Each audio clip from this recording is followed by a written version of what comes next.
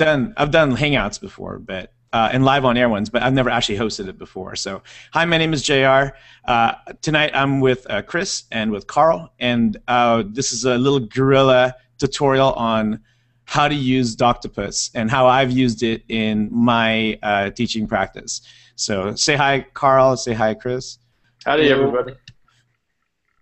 All right, very nice. I'm going to go ahead and tweet the URL, so just give me 1 second and send that out by Twitter. Doctopus Hangout.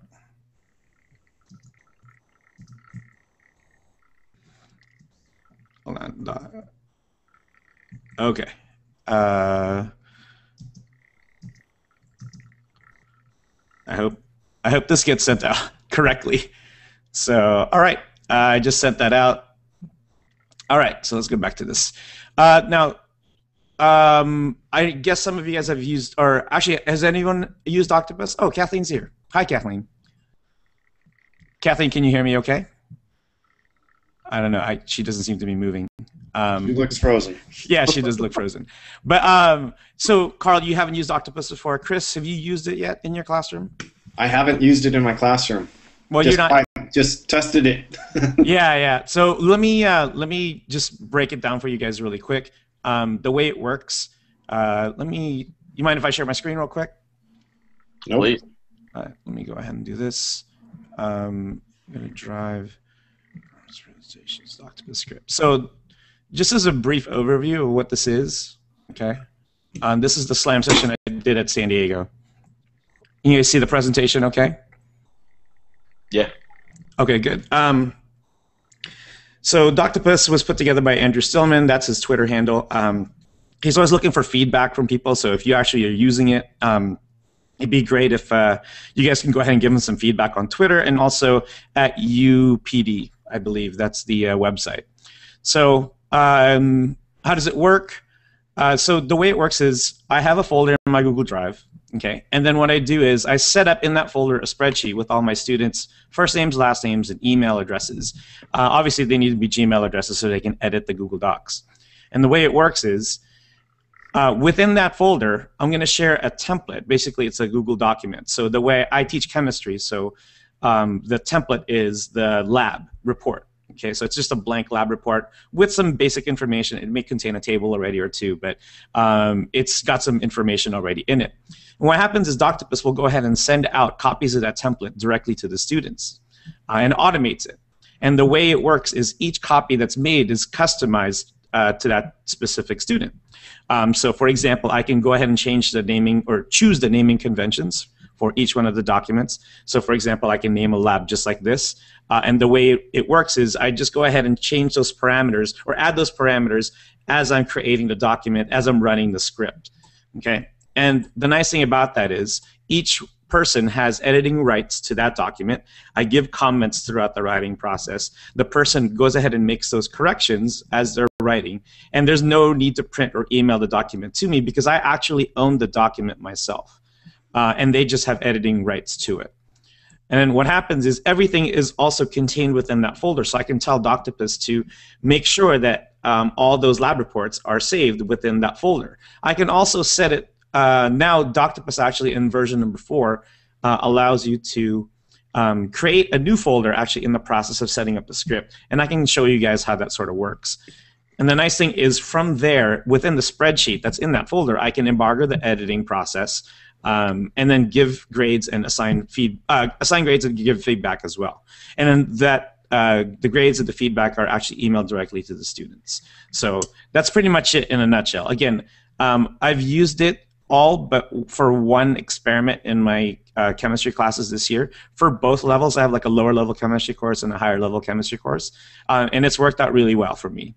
So I want you guys to kind of like start brainstorming as you guys are kind of seeing how it runs, like how to actually put it together. So let me go ahead and close the screen share. All right, so any questions so far? Kathleen, can you hear me okay?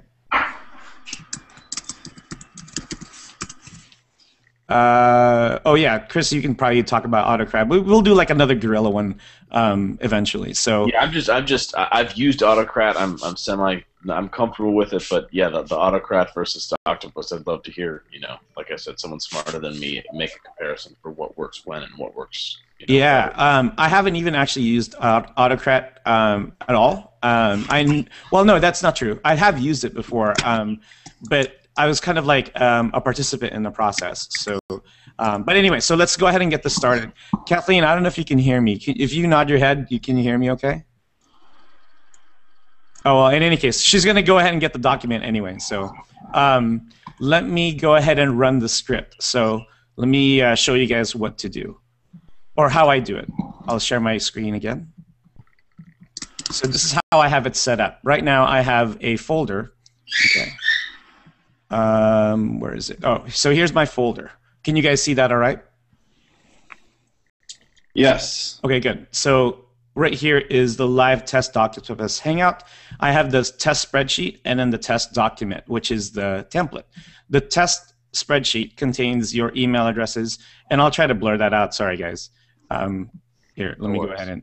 Oh, I don't mind.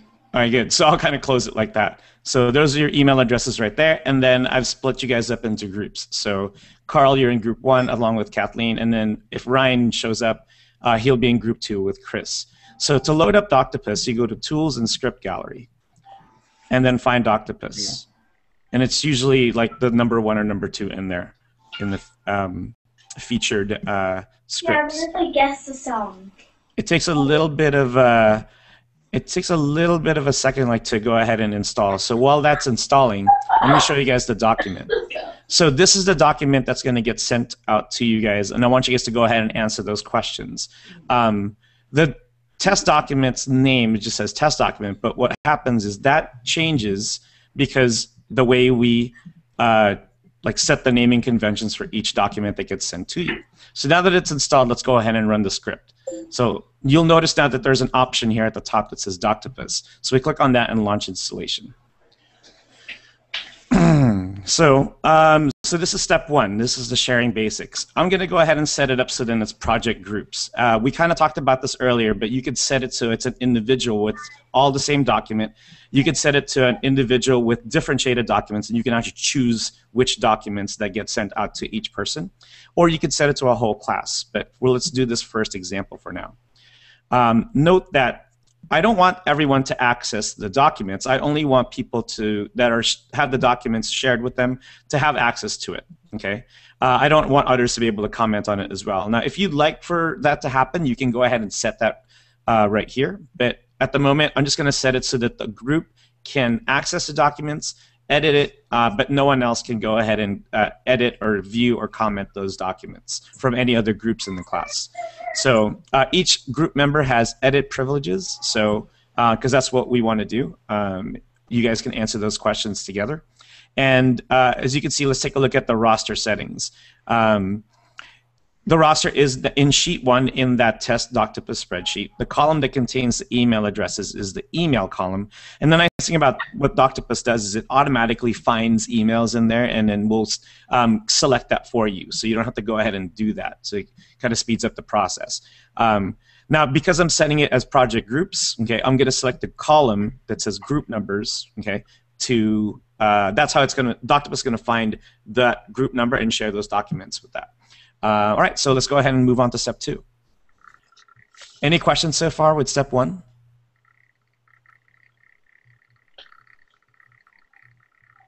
You guys still there? Yeah, definitely. Okay, okay, good. I think having it open would. I like seeing it, and I would have questions the first time I ran it. Got it. So let me go ahead and so this is step 2. So I'm going to find the document that I need to share. So it's that template. Here's the document that I want to share with you guys. Oh, wait, no, it's not that. I'm sorry. That's my lab that I just shared today. Here's the live test Doctopus Hangout. So here's that template, okay? And you have access to every single document that you own within that drop-down there? Exactly. So this is my entire list of folders, and so it's actually all in folders. So it's best if you have it set in a folder. It's easier to find. Now that I just thought about that, it asks you to select the folder that contains the document template. So you have to have it in a folder ahead of time. If it's not, then it's going to be a little bit troublesome for you to find. Does that make sense, Carl? Yep, totally. Okay, cool. All right, let's go ahead and share these documents. So since I'm using a template, I'm sending out to both groups. I'm going to share the same document out with to you guys. And I'll click on Save Settings. Good question, actually. I'd never actually thought about that. The document actually needs to be in the folder already. So, all right. Now, this is step 3. So what this does is I choose the destination folder. I could just select that folder, the live test document, Doctopus Hangout. Or what I can do is I can go ahead and create a new folder. So what I normally do is just create a new one. I'll say these are the live Doctopus results. Okay. And I'll go ahead and click on Create Folder Name. Now note that you need to kind of select a folder or create a new folder in order for you to be able to save the settings. I ran into this trouble before. So all right, so now that there's that folder, Live Doctopus Results. Okay, so now here's the fun part. This allows you to go ahead and change the name of the document that gets created for each of the groups. So I'm going to set it up with the group number first. And note that what happens is these are the titles of the columns that were in that spreadsheet, the spreadsheet that you see right here. Actually, let me go ahead and make sure that that's frozen. I don't think it's going to matter, but in any case, so again, so that's group, and then if I want to go ahead and assign the group number in the name of the document, what I do is I make sure I copy this, and this is important. You need to copy that and make sure it's pasted into there. So what that does is it finds the group number and it places it in that specific spot. So that it'll the title of the document will start out with your group number. Does that make sense? And then I'm going to pick this data field right here, last name, and it'll just pick the first person in that group's in that group and their last name. So in this case, it'll be Carl, and then if Ryan's in the document, if Ryan's not in the document, then I think Chris will be in there. I'm not sure, but we'll just go ahead and set it like this anyway. Now, here's another tricky part right here.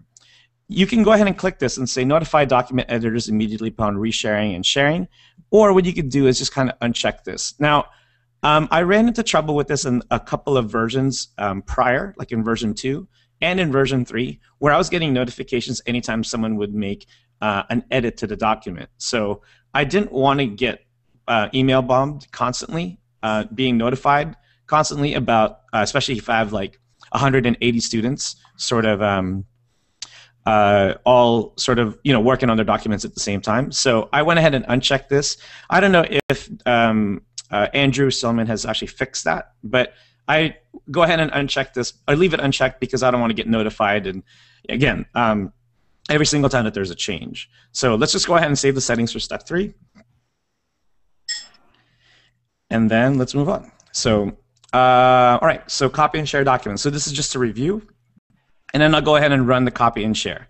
So now just wait, and you'll see actually up here in the spreadsheet, 4 columns get created, a file key is set up, the link to the documents right here, the last edited time, so it actually takes into account when the document was edited last, and then there's a grade and then a written feedback column. So it's going to run the script, so it takes a few seconds. While that's running, does anyone have any questions so far?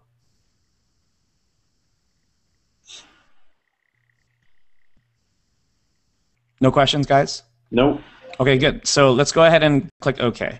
So now what you'll see is each one of these links actually is in this column right here is a hyperlink to that document.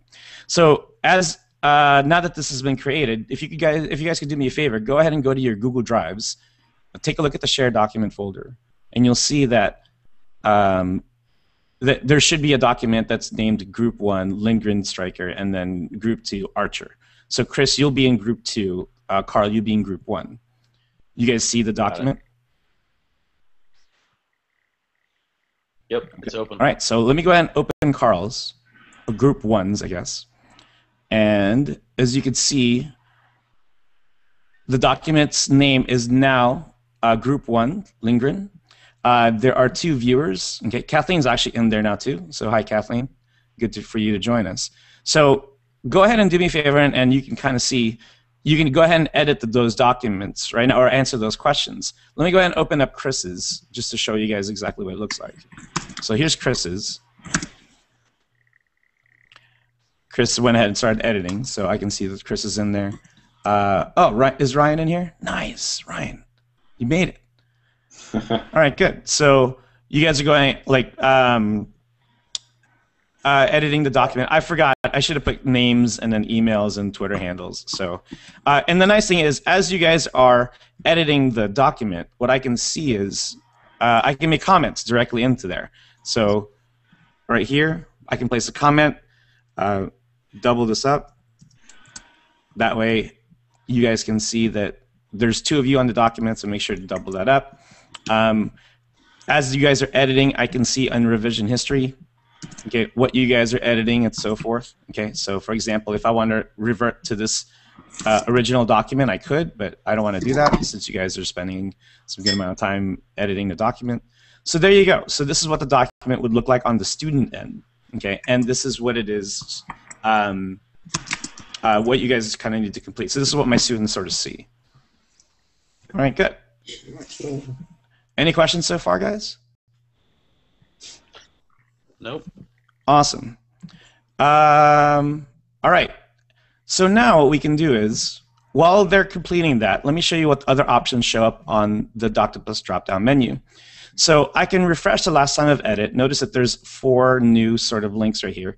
I can attach a rubric, okay, and this is something that Stillman and all those Googlers had actually just, I think we're working on. I haven't actually used rubric yet. I plan to use it eventually in the next assignment. I just haven't had the time to sort of invest in using the rubric. I think it's awesome. I need some time to invest in it. So, and then these are the things that I want to show you guys: is embargo the grading process, and then send personalized emails to students, letting them know what the grade is and what the written feedback is. And that's the written feedback that you see right here on these columns. So, cool. All right, so that should be enough time. Let's see, what country has the longest coastline in the world? It's Canada. Oh. So the largest animal on the planet is the blue whale. You guys know that, though. Let's see if Group 2 is doing any better. There you go.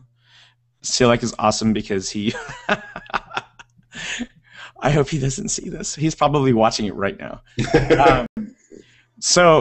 All right, so let me go ahead and show you guys how to embargo the editing process. So Doctopus, embargo grading. I'm going to run that script. I'm running the script. Notice we'll strip all the editing privileges from student authors and remove the comments and editors from the assignment. So once this is done, actually, I can go ahead and unembargo the process. Okay, so let me go ahead and do that. So now it's locked for grading. Okay. Although, if you guys are still editing the document, you may have to refresh it. I'm not sure. So if we refresh, okay, and refresh, and I actually should have shown you guys this originally, but if I look at this, okay, if you look at the sharing, you can kind of see that, oh wait, hold on a second. Let me see if it's actually done. Oh, I don't know why Carl can still edit the document, but let me take a look over here. Okay, so as you can see with the group number 2, notice that I'm the owner, and you guys can't actually even see the document. Well, I think you guys can see the document from the list, but if I, let's see, how do I do this? To view, well, let's take a look at the spreadsheet again. Let me see if JR. Yeah. Yeah, just a quick note. I was in the document, and then when you embargoed it, it said a window came up and said you no longer have privileges to edit this document, which is cool.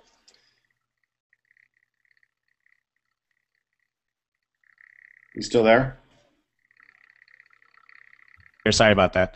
Yeah, well, that's good. I'm happy that it actually notified you. So let me go ahead and show you guys if you want to unembargo this. So let me go ahead and run the script again. It'll open it back up to editing. And this is nice because, you know, if there's a lab makeup, I can have my students sort of, or I can unembargo the document and then go ahead and share it with them again so they can go ahead and edit those documents and so forth. So let me go ahead and go back to it. Let's say everybody gets A's. So I'm going to go ahead and put A. I'll put written feedback.